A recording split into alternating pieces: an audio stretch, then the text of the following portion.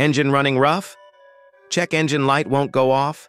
Today I'll show you the easy, safe ways to reset your car's ECU without expensive tools or a mechanic. I'll show two methods, a simple battery disconnect and a cleaner method using an OBD2 scanner. Stick around, I'll also cover safety notes and what to do after the reset so your car runs smooth again.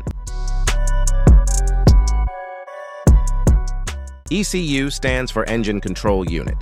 It's basically the car's computer. It stores learned settings, fuel trim, idle, etc., and diagnostic trouble codes.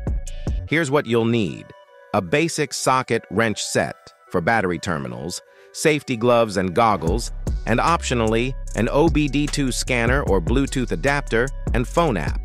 Always work with the engine off, parking brake on, and if your car has security settings or aftermarket alarm, know your radio and code.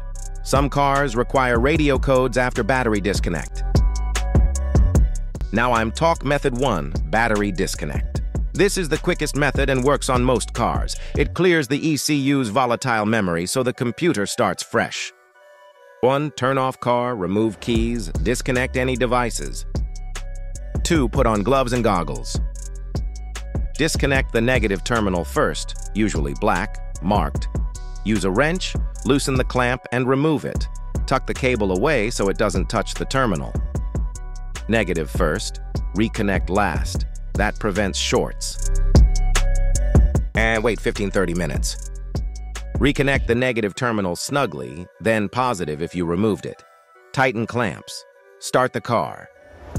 After reconnecting, the car may idle rough for a minute or two while the ECU relearns.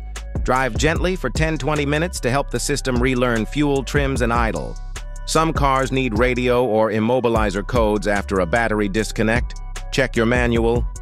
If the check engine light stays on after driving, do not ignore it. Read codes with a scanner. Now method 2, use OBD2 scanner. If you have an OBD2 scanner or a Bluetooth OBD2 adapter and phone app, you can read and clear codes properly. This is cleaner because you can see what error codes are stored before you clear them, and some faults need fixing, not just clearing. 1. Plug the OBD2 connector into the port, usually under the dash near the steering column. 2. Turn ignition to on, engine off, or follow scanner instructions. 3. Read stored fault codes and freeze frame data. Save a screenshot or write down codes. Important, if you clear codes without fixing the root cause, they'll likely again come back.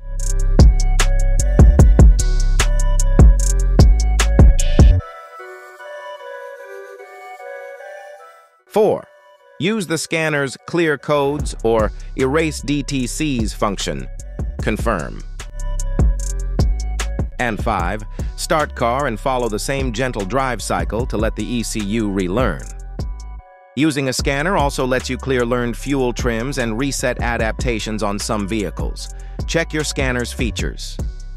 If your car won't start after reconnecting battery, check battery charge, terminal tightness, and fuses.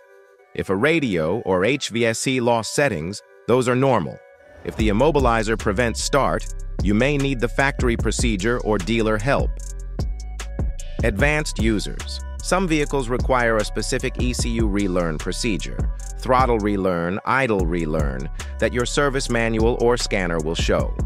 Some performance ECUs have a physical reset button or software command. Reference your ECU manual. If this helped, hit like and subscribe. I post practical car DIYs every week. Drop your car make and model in the comments if you want a model-specific walkthrough, and I'll make a video. Drive safely. See you next time.